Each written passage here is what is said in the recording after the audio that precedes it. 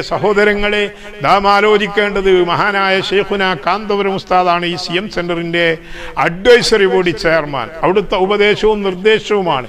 അവിടത്തോടാണ് പറഞ്ഞത് ഞാൻ നിങ്ങളത് ഈ നടത്താൻ ഏൽപ്പിച്ചിരിക്കുന്നു.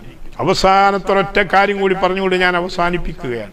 അതായത് CM വലിയുള്ളാഹിയുടെ ഉപദേശ നിർദ്ദേശങ്ങൾക്കപ്പുറം കാന്തപുരം ഉസ്താദ് ഒരു കാര്യവും ചെയ്യാറില്ല.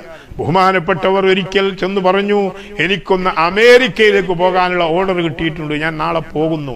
ശൈഖുന പറയുന്നു, ഈ പോക്ക് നിങ്ങൾ ഡേറ്റ് നിശ്ചയിച്ച നാളത്തെ പരിപാടി മാറ്റിവെക്കണം. നിങ്ങൾക്ക് ഇന്ന് പുറപ്പെടേണ്ട, വീട്ടിൽ നിന്ന് പുറപ്പെടുകയാണ്, വേണ്ട നാളെ പുറപ്പെടാം, നാളെ പോകണ്ട. നിർത്തിവെച്ച ആ വാക്ക് നേരെ ഉസ്താദ് വീട്ടിലേക്ക് പോയി.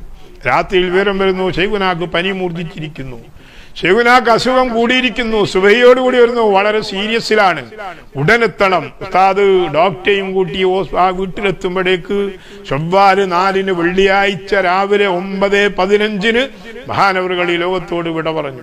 കാന്തപുരം ഉസ്താദിന്റെ നേതൃത്വത്തിലുള്ള ജനാസ സംസ്കരണം, കുളിപ്പിച്ചതും കഫൻ ചെയ്തതും മടവൂരിൽ കൊണ്ടുവന്നതും അവിടുന്ന് ഖബറിലേക്ക് ഇറക്കിയതും അതിനുവേണ്ട ഒത്താശകളൊക്കെ ചെയ്തതും മൂടുകല്ല് വെച്ച് മിന്നാ ഖലഖ്നാകും 3 പിടി മണ്ണ് വാരി ആദ്യം ഇട്ടത് കാന്തപുരം ഉസ്താദ്. അത് കഴിഞ്ഞ് തസ്ബീഹ് ചൊല്ലിക്കൊടുത്തത് ഉസ്താദ്. അത് കഴിഞ്ഞ് തൽക്കീൻ ചൊല്ലിക്കൊടുത്തതും ഉസ്താദ് തന്നെ. അതും കഴിഞ്ഞ് എഴുന്നേറ്റ് അവിടെ നിന്ന് അൽ ഫാത്തിഹ എന്നോതിയിട്ട് ഒന്നാമത്തെ സിയാറത്ത് അണമുറിയാതെ 30 കൊല്ലമായി നടന്നു വരുന്ന മടവൂരിലെ CM മക്കാമിലെ സിയാറത്തിന് തുടക്കം കുറിച്ചത് കാന്തപുരം ഉസ്താദാണുള്ള വസ്തുത നമുക്ക് മനസ്സിലാക്കണം. അവിടുത്തെ അന്ത്യകർമ്മങ്ങളൊക്കെ ചെയ്ത് പുറത്തേക്ക് ഇറങ്ങിയതിന് ശേഷമാണ് അമേരിക്കയിലേക്കുള്ള യാത്രക്ക് അന്ന് പുറപ്പെടുന്നത്. ഇന്ന് നിങ്ങൾ പോകണ്ട എന്ന് പറഞ്ഞത് എന്തിനാണെന്ന് ഉസ്താദിന് പിന്നീട് മനസ്സിലാകുന്നു, എല്ലാവർക്കും മനസ്സിലാകുന്നു എന്താണ് വിഷയം. എൻ്റെ ഈ അന്തിമ കർമ്മങ്ങളൊക്കെ നിർവഹിക്കാൻ ബന്ധപ്പെട്ട ആൾ നിങ്ങൾ തന്നെയാണെന്നാണ് ഇതിന്റെ അർത്ഥം.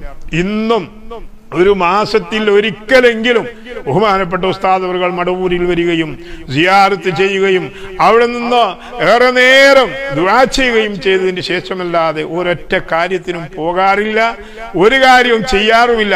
അവിടെ നിന്ന് എന്ത് കൽപ്പിക്കുന്നുവോ അത് അപ്പടി ചെയ്യും, എന്ത് വേണ്ടെന്ന് വെക്കുന്നുവോ അതങ്ങനെ തന്നെ വേണ്ട.